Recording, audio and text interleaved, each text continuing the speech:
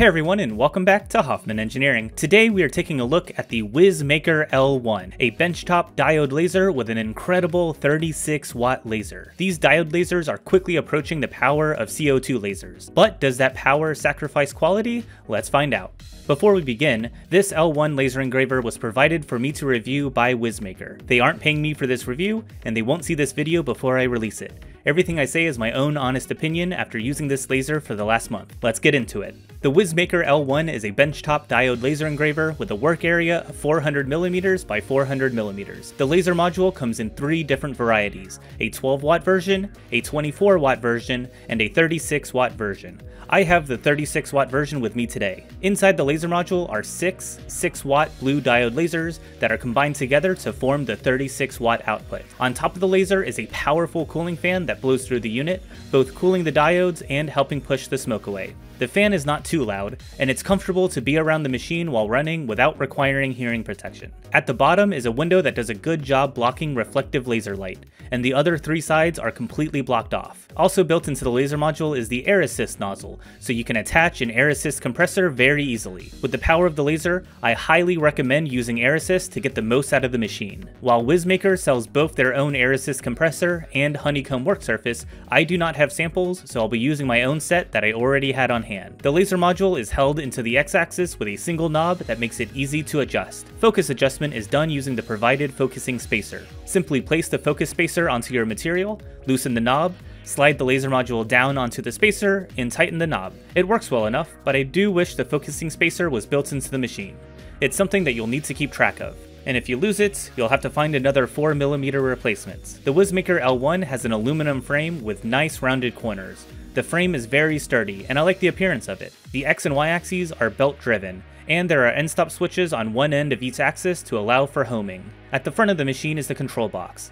It has power inputs, USB input, a micro SD card slots, power switch, and an emergency stop latch. It's always good to see an emergency stop latch that immediately cuts all power to the machine when touched. On the side of the machine is an HDMI port for an external touchscreen display. One is not included with the engraver, but if you purchase one from another vendor, then it can be used to control the laser. It would also allow you to start cuts saved to the SD card, so you do not have to be tethered to a computer. Also included is a pair of blue light blocking goggles, a few pieces of sample materials, a USB reader with a 4GB micro SD card, and wrenches needed for assembly. Everything you need to get quickly up and running. The Wizmaker L1 comes mostly pre-assembled, with all of the belts in place and wires nicely wrapped. The included full-color instruction manual made the process extremely easy. Assembly is just bolting together the 4 frame pieces, attaching the x-axis, screwing in the feet, sliding in the laser module, and plugging in the wires. It took less than 30 minutes to assemble, and I think anyone would be able to put it together. The Wizmaker L1 can be controlled using any Gerbil control software such as Laser Gerbil or Lightburn. Laser Gerbil is free, but I am a big fan of Lightburn, so that is what I used for all my tests. Wizmaker provides a Lightburn config file for the L1 on the included microSD card. So enough of the specs. How well does the Wizmaker L1 actually cut and engrave? The short answer is very fast. The 36 watt laser makes short work of cutting through materials, especially if you use an air assist compressor. The Wizmaker L1 was cutting through an 1/8 of an inch birch plywood consistently at 600mm per minute, or 10mm per second. You know we've entered a new age of diode laser engravers when we can talk about cutting in millimeters per second.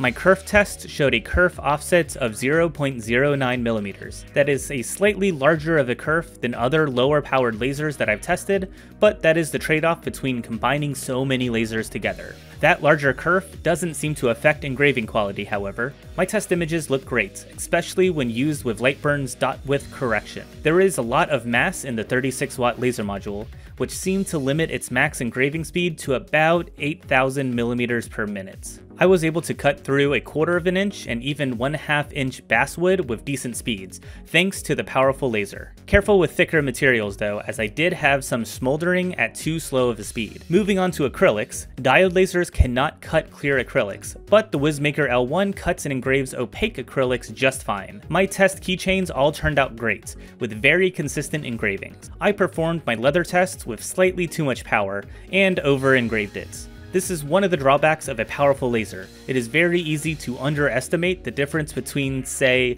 30% power, and 40% power. But I think with less power, leather would engrave very nicely. My other tests on materials such as slates showed the same pattern. Very consistent engravings, and could tackle all the normal materials. One of my favorite though was stainless steel. By changing the power and line intervals, you can get some very pretty colored oxides on stainless steel. Very beautiful shades of blues, oranges, browns, and blacks.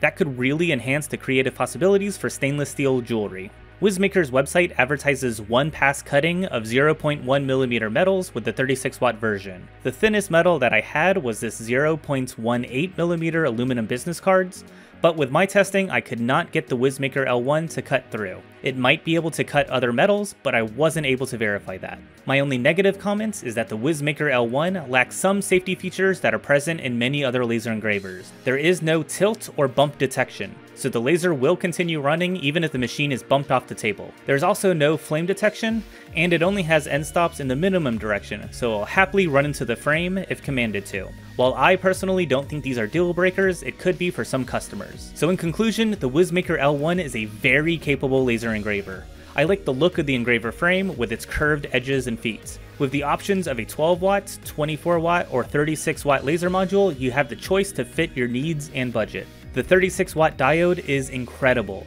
cutting through materials with a speed starting to approach some of the CO2 lasers that I've worked with. Thanks to the manuals, the assembly was very simple, connecting it to the software was easy, and all of my tests were performed without even a single problem that wasn't my own doing, like setting the power slightly too high. You will want proper ventilation around this machine, as it can produce an incredible amount of smoke when running at full power. Accessories such as the air assist compressor, honeycomb worktable, and even rotary attachments would further extend the L1's already impressive capabilities. The Wizmaker L1 12 watt version sells for $499 US, with the 24 watt costing $849 and the 36 watt costing $1,199 US. That is very comparable to other lasers in these categories. From my experience with a 36 watt version, if you are looking for one of the most powerful diode lasers on the market, then the Wizmaker 36 watt could be just what you are looking for. So thank you all for watching my review of the Wizmaker L1 laser engraver. If you have any questions or suggestions for future videos, please leave them down in the comments below. And be sure to subscribe so you don't miss any of my future videos. So thank you all for watching, and I'll see you all next time.